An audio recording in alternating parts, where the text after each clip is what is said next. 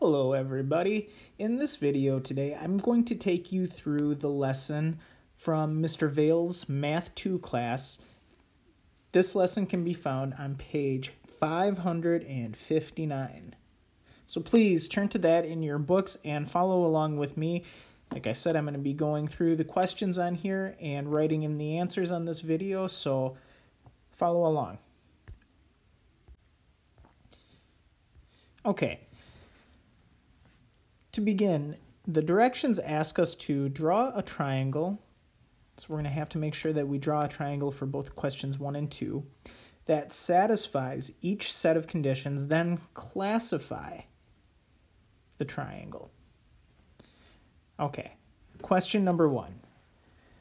They're asking for a triangle with 3 acute angles and 3 congruent sides.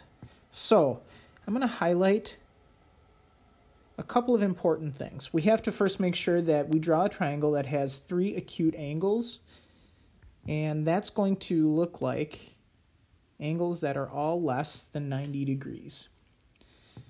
The next thing that we'll have to do is make sure that we have 3 congruent sides. Now, it's important to remember that that word congruent means that all of those sides will be equal. So congruent means equal. And we show that by drawing a little hash mark. Oop, that's not a very good one. I'll erase that.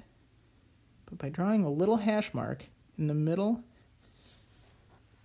of each line, and because each line is marked by 1 hash mark, that means that they're all congruent, that they're all equal. Okay. So if you turn your books to page 556, you'll see that there is a diagram that classifies triangles. Triangles can be classified based upon their angles and based upon their sides. So because this triangle has 3 acute angles, we're going to use that word acute, as the first part of our answer.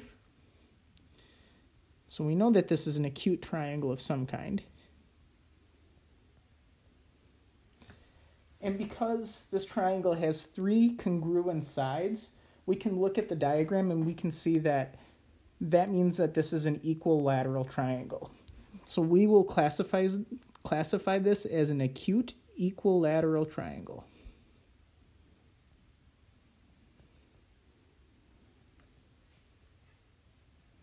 And your answer should look something similar to mine. Okay, moving on to question number 2.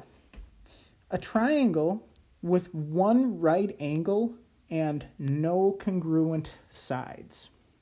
Once again, I'm going to ask you to refer back to the diagram on page 556.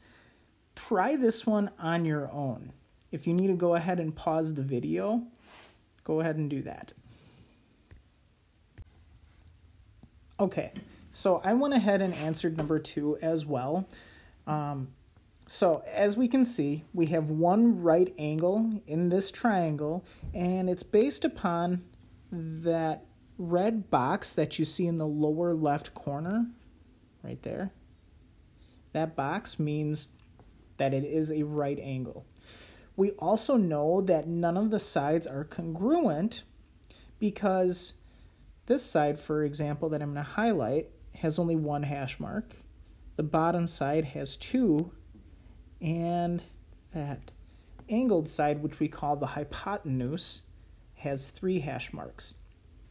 Because they each have different numbers of hash marks, we know that none of the sides are congruent, and that's called a scalene triangle. So when we combine those two, we call it a right scalene triangle.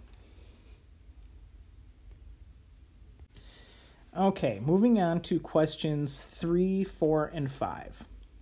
We need to classify the marked triangle by its angles and by its sides.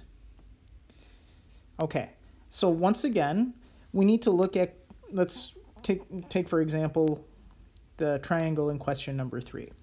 We need to first start off by classifying the angles. We can see that all of the angles are roughly the same. So therefore, we will call it an acute triangle. We know that it's acute.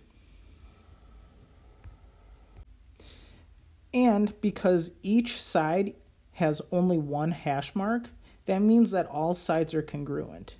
And if all sides are congruent, that means that it is an equilateral triangle. Oops.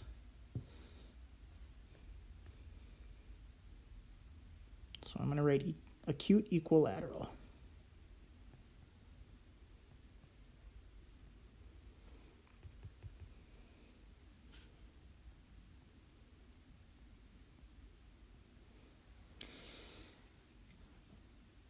Okay, moving on to the triangle in question number 4. It's not as easy to see in this video because it's just a little bit blurry, but we can look, and this triangle will also be an acute equilateral triangle because all of the angles are less than 90 degrees and all of the sides are congruent. And we see that all sides are congruent because they each have one hash mark.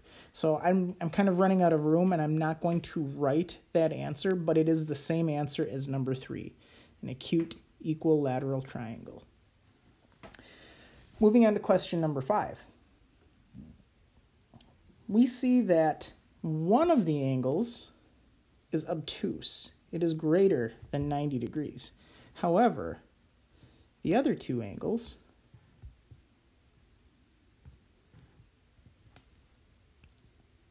are acute. They are less than 90 degrees. So, looking at the chart on page 556, a triangle that has one obtuse angle is called an obtuse triangle. So that's going to be part of our classification, part of our answer.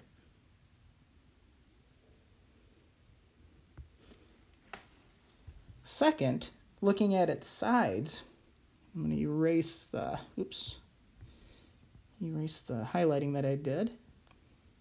Looking at its sides, we see that these two sides are congruent to each other because they each have one hash mark.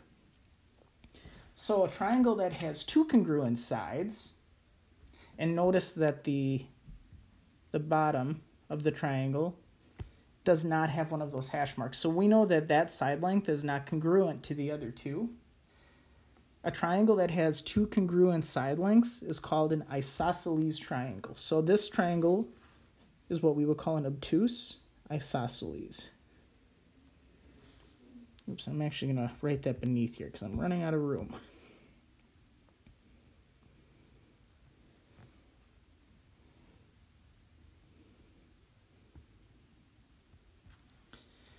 Okay.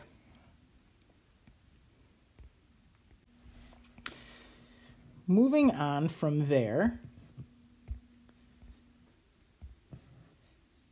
the next set of directions asks us to find the value of x.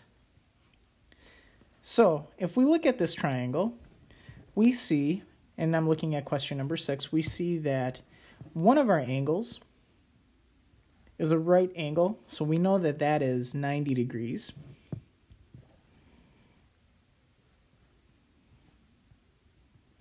The other angle that they give us is 30 degrees.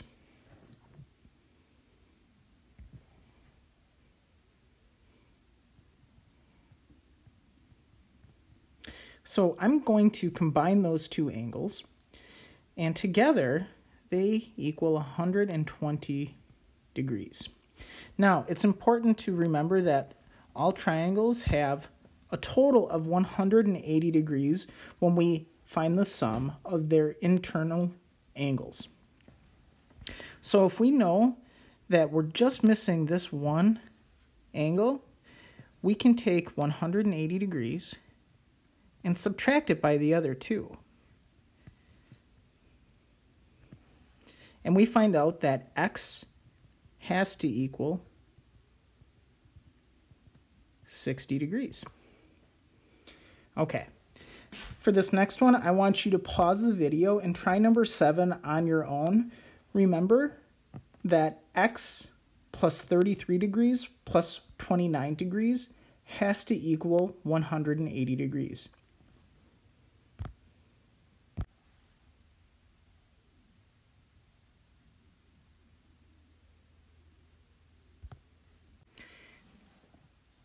Okay, so the answer for number 7, I hope all of you found x to equal 118 degrees. I'm going to put my degree sign back on there. We have to include our label as well. All right, the same thing with number 8. I'd like you to try that one on your own as well.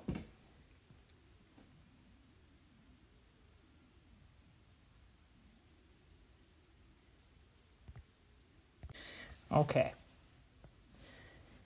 Looking at our answer for number 8, we should see that x equals 27 degrees. And I'm going to highlight the other two answers. I know I did a lot of writing on this page, and sometimes those the work can kind of run into the answers, and it's not always too easy to follow. But nevertheless, I hope you found this video helpful, and like I've been saying, please continue to use the answers.